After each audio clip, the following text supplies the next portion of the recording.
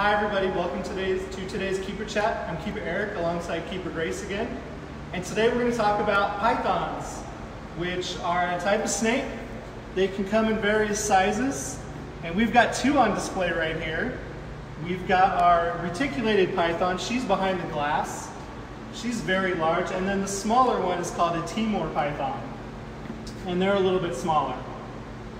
So the reticulated python's name is Nani. And she is about 7.5 years old. She'll get to maybe 25 or 30 here at the zoo.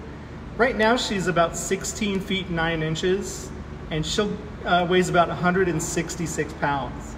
Now when they get fully grown, reticulated pythons can be 20 to 25 feet.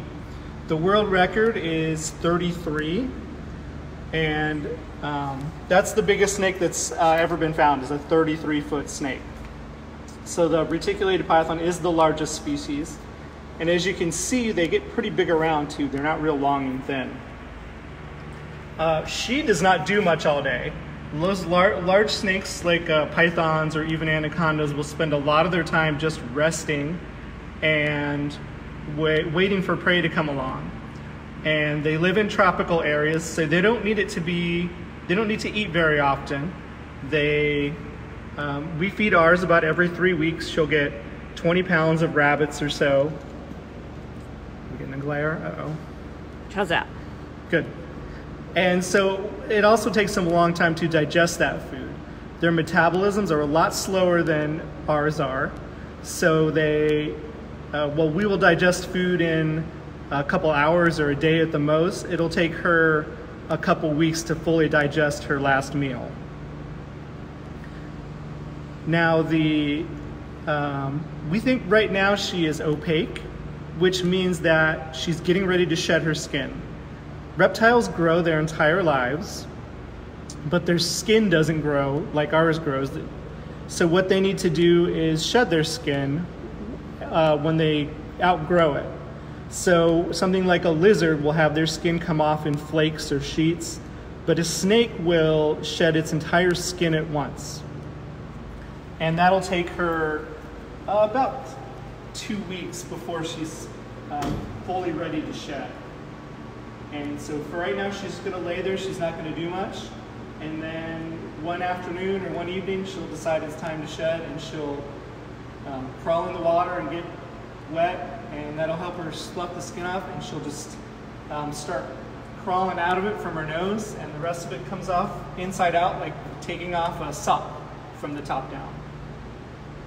The Timor python is very similar, but doesn't get anywhere near as big. Right now the Timor is about 8.5 feet long and about 14.5 pounds. And that's about as big as it's gonna get. He's 12 years old. He'll live to be 25 or 30 as well. So he's pretty much full grown. He might keep growing a little bit as he gets bigger, but he's not getting too much bigger. Both of these animals come from Southeast Asia. Reticulated pythons from India all the way over to Indonesia. And Timor pythons are found not on the island of Timor actually, but close by islands in Indonesia. So I know you guys have a ton of questions. Yeah, so, well, actually, the main question we have right now, does she have a name? Does she have, the reticulated python's name is Nani, and the Timor python doesn't really have a name right now. We just call him... I just call him Timor. Timor, yeah, that's his name. Sarah would like to know, has the female ever had babies? As far as I know, she never has. I don't think she... I think they used her for a breeder from the place that we got her from. That's why she's so big. Yes. Well, we got her, let's see, about 4 years ago. Is that right? 5 years ago? 4 years ago. 4 years ago? Okay. And I don't know much of her history before then. She did come from a reptile breeder in, I think, Texas. I think that's right. Texas or Oklahoma. I'm not quite sure. I'm sure somebody else here knows a little bit more about her, but she's definitely not bred here. Right. Well, that kind of leads us to Allison's question. Have we ever had any snake babies at the zoo? That's a good question. Not to my knowledge. Not since I've been here. I've been here about 14 years, and we've never had any snake babies.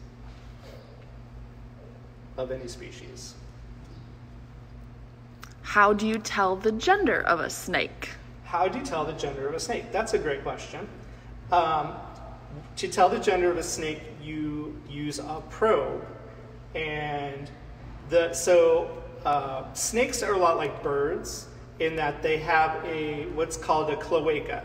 So we have a hole or an orifice, or whatever scientific word you want to use, where our solid waste comes out, and one where our liquid waste comes out. And snakes and birds have one hole where everything comes out. So that includes all their reproductive stuff. So the snake has a vent in its back, or a cloaca, and you can stick a probe in there and measure how far the probe goes. Now the females,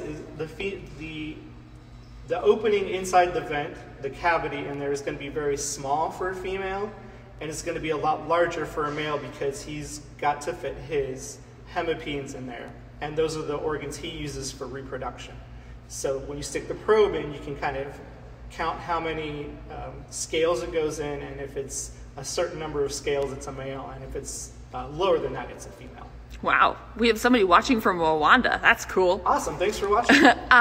Lincoln, age 8, would like to know, how long does it take for a snake to shed its skin? How long does it take? Well, a snake will go opaque or start to show signs that it's going to start shedding its skin. And anywhere from a week to maybe 2 weeks later, it will finally start to shed. And once it starts, it only takes usually a couple minutes. If it's a real good shed, it might be 3 or 4 minutes. It just literally hooks the old skin on a log or a rock and starts crawling out of it. And it just keeps going, and the skin all comes off in one big bunch. Yes, you can see why we have, in the retic enclosure, we have this log across her exhibit right now to help her. She'll run across that to get some of her skin off. Yeah. Probably next week. Eden, age 10, would like to know, can snakes climb on things like trees and walls? Yeah, that's a great question. A lot of snakes can climb. And we have, you want to do the branches? Show the branches. So we have all these branches up here, and our reticulated python will climb up on those branches. She will get her entire body off the ground and be up there. So a lot of snakes like to spend their time on the ground, just because it's a safer place and they're more likely to encounter prey that will come by. But there are some snakes, tree boas, for example, that spend most of their time in the trees and eat things like birds and things like that. Ooh, Christy has a good question. So are either of these snakes dangerous or poisonous? Well, here's a quick answer is no snake is poisonous. Poisonous means that there's a toxin in their body that you have to ingest to make you sick. So like bleach is poisonous, or poison dart frogs have a poison on their skin that makes you sick, so they're poisonous. When you're talking about a tarantula or a snake that injects their venom, we call them venomous. And that means that it gets into your bloodstream and it makes you sick that way. So here's a good way to remember it.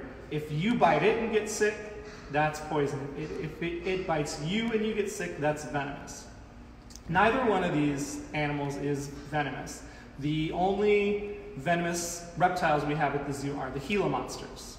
And we take very extra special precautions around there to make sure we never get bit, because we don't want to have to go to the hospital and be monitored for getting the venom in our bloodstream. Now, are they dangerous? They can be, yes. So anything with a mouth can bite. And snakes have large mouths with a bunch of teeth.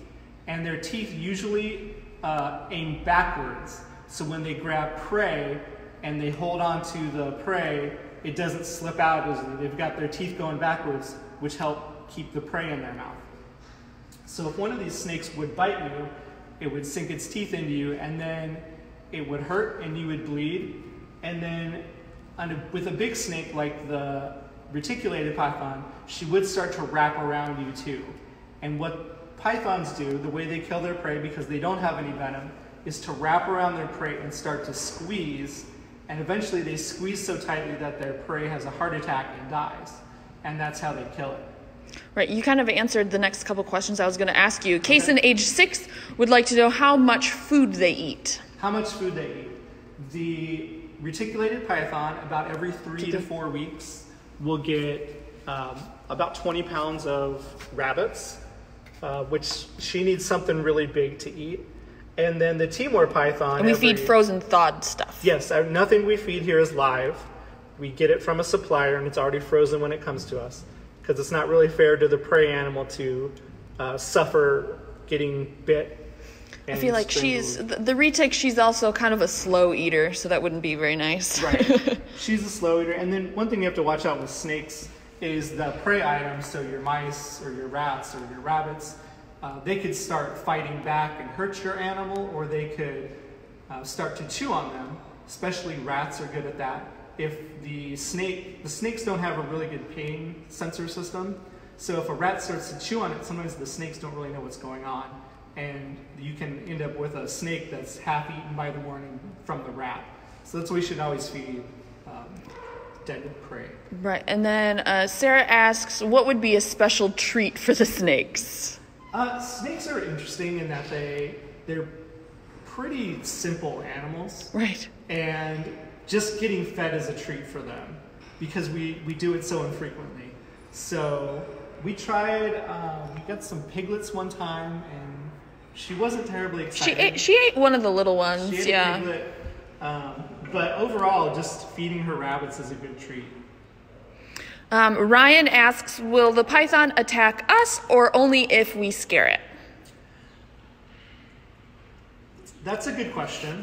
If you startle it, it could certainly attack you. Even though she's a very big snake, we can still be very dangerous to her. So she doesn't really want to strike unless she feels really threatened. So will she just jump at us when we open the door? Typically not. But if we start messing with her and she feels like she's threatened, she will protect herself.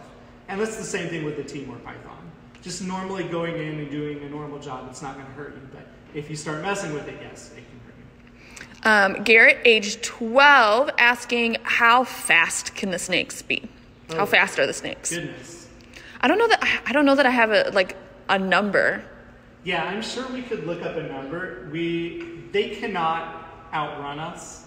They are quick, but I'm never concerned about putting a snake like her on the ground and having her disappear before I can catch up to her. A lot of animals are much faster than us. Now, I will say that when they strike, that's amazingly fast. When a snake strikes at you, you have very little time to react. So what they lack in being able to, quote unquote, run quickly or move quickly in a linear pattern, they make up for in their ability to strike. Paxton, age 6, would like to know if the python wraps around things and what. Was you going to see us trying to get the Timor out? Yeah, the Timor python didn't want to come out, so it was wrapped around Grace's arm. It was wrapped around the tree in its exhibit. Anything. So yeah, they do wrap around stuff. That's how they climb, is they find something to wrap around and they use the friction and the body tension to get out there to climb up. And then of course they wrap around their prey as well. And then like the Timor did, if it doesn't want to go someplace and someone's trying to get it to move, it will wrap around whatever it can find to try to anchor itself in. And then Harry, AJ, we kind of, how are they able to climb and how does it work? Right. Let's see if we can get the see if you can Timor see our snake hook. So Eric's got a big old snake hook. It's a bit overkill for the Timor. This is actually the reticulated python's snake hook. Let's put it on the bench. Are you going to put him on the bench? Yeah, we'll have him on the bench. Hopefully. So hopefully we can see. He likes the window. See if we can see him using his muscles to wrap around the bench. No, he wants to fall. He wants to fall. No, okay. Don't climb up Grace. Maybe we can get him to climb up there. Whoops. That's my foot. Climb.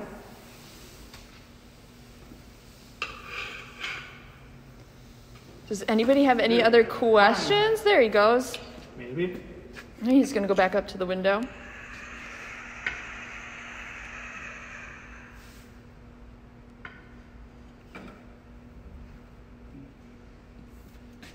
He's being stubborn. Nope. Okay. Animals never do what you want them to do on command. So something fun yeah, let's show them. we can show. Wait, I'll stand here. Okay, you make a stand over here. Yeah, and you go stand over there. We'll show you. So from me to Eric, that's about how long the reticulated python is. She's 16.9 inches. 16 feet 9 inches. 16 feet 9 inches. Yeah. So if you Also guys. Great social distance. Right, that is a good social You see a distance. friend, this is a good distance. Remember to stand a nani away from your friend. Right, stand a nani distance away from your friends. All right, we move down. Yeah, we'll move down and we'll show you how long the Timor is. This is about 8 feet, 8.5 feet. So this is the minimum social. Right, this is your minimum social distancing away from. Does anybody have any other questions? Will a tray age 8, will a snake attack an animal that is sleeping? A lot of snakes like to grab things that are moving. It's easier for them to see. It might attack something. Usually snakes lie in wait and wait for the prey to come to them as opposed to looking for it. Yeah. Christy, does it smell with their tongue? Oh, that's a great question. That's one of my favorite things about snakes is you can see the Timor sticking its tongue out right now. Let me go on this side. Let me get out of your way. I have to show the mess he made on the floor. Yeah, decided to go to the bathroom. So now he stopped. On the roof of their mouths, snakes have an organ called a Jacobson's organ. And that's not something that we have, but tigers have it and a lot of other animals have it. And what a Jacobson's organ does is senses chemicals in the air, things like pheromones that we're giving off that other animals are giving off. So it's kind of like a smell, but it's sensing all of these chemicals that we can't smell or sense. And that's why he's sticking his tongue in and out. So he's going to know if there's a prey item around, he's going to know if there's a person around, or if there's another snake around or something like that. So that's why they stick their tongues in and out, because they're bringing those pheromones from the air into their Jacobson's organ. And the tiger, if you ever see the tiger, he will wrinkle up his nose and kind of make a, I don't know, it's kind of like a hacking noise almost. And that it's called the Flehmen response. And what he's trying to do is when the tiger does that, he's trying to get the pheromones to his Jacobson's organ. JC's asking, how big are the python's teeth? How big are their teeth? I've seen the reticulated python's teeth, and it was... Say the fangs are a couple inches long. Yeah. And then they've got a ton of smaller teeth in their mouth. And those are going to be just, half an inch or something. But all of those, the fangs are kind of to dig in, and all the little ones are just to kind of help out and help keep the prey items. So we'll just answer just a couple more questions here. LCH7, when they're curled up, are they always sleeping? That's a good question. I would say no. I would say a lot of times they're just hanging out. Snakes don't like to move a whole lot because they don't really need to. We need to move around to find food and to get water and because we get bored, but snakes depend on staying still to catch their prey. So if they're always moving around, they're going to make noise and they're going to scare away any prey that might be around. So just because they're sitting still doesn't mean that they are asleep. And remember that snakes don't have eyelids either. So when you see their eyes open, it doesn't mean they're awake because they don't have eyelids to close when they go to sleep. Alexis would like to know, how long do reticulated pythons live? How long do they live? Reticulated pythons in the zoo will live 25 or 30 years maybe.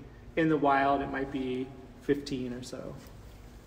And then the last two will say where did the question go? I think the question was how big of a prey item can the snakes eat? Oh, that's a great question.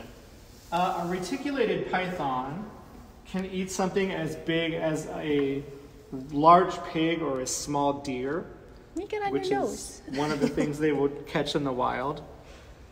We don't like to feed them anything too big because it can cause problems, and we don't want to feed them so much that they don't have to eat for a couple months. We want to make sure that they're feeding every couple months. Something like a Timor python would probably take maybe like a large rabbit would be about as big as it would take. Do we do lifespan? So people are asking about lifespan. Yeah, there's a good climb. Lifespan for the Timor is, again, 20, 25 years, and lifespan for the reticulated is about 25 or 30. All right, so I think we'll wrap it up now. If we haven't gotten to your question, we will answer later in the comments. They just wanted to be reminded how long each of the snakes were so that How they long? could... Timor, 8.5 feet, and reticulated python is 16 feet 9 inches. All right. Thanks for watching. Don't forget we've got the donate button on the bottom. And tomorrow, I think we're going to do our 10:30 chat about snow leopards. Snow leopards is tomorrow. So tune in. That one's going to be pretty cool. Stay safe, guys.